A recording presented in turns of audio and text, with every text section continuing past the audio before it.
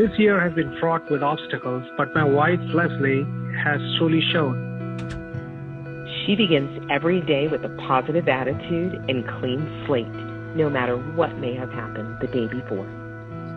He knows how to support kids in feeling seen and special, often using affirmations, high fives, cougar waves, and hugs. Oh, I get a hug.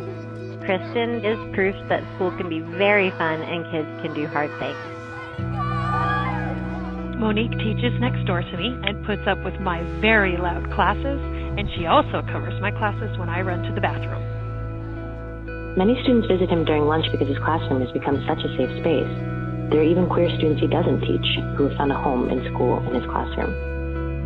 She has stayed late to help me with college essays. She helped me secure financial aid for housing when I had no other place to go.